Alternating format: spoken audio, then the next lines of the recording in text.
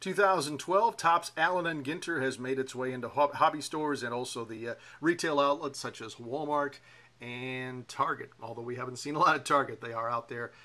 And there's a look at the box, and there are a total of 8 packs, 6 cards per pack. Here is a look at the wrapper, and just picked up the one box to see what was inside, creating a lot of buzz. These are online, and we thought it was interesting that the base cards that came out of here do have some kind of a sequence that matches the hobby boxes. A lot of you probably figured that out if you're real serious diehard fans.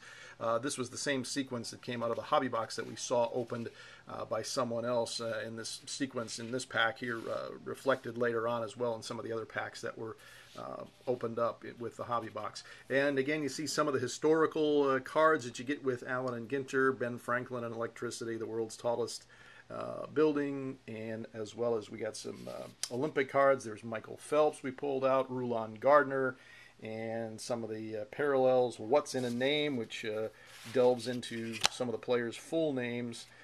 You see Mark Teixeira there, and some of the minis. We got a Niger Morgan parallel, card of Brahms for you music fans, Carlos Beltran, Adrian Gonzalez, Aoki, Upton, Mike Schmidt, and Santana. So no autograph card in this pack or this box, and so we didn't get our money's worth. Obviously, that's the key to these whole, opening the blaster boxes. $20, they're not really much of a deal unless you're pulling an autograph card. We've had some success with that, but not with this one. The autograph cards that are being sold on eBay are generally doing very well. The reports that we see that the big stuff is selling well. If you want more information, head to our website, sportscollectorsdaily.com. There's our preview that ran back in January. It has all the information, and of course we've had updated stories since then with some of the autograph signers that have been added and what people are pulling out of the boxes.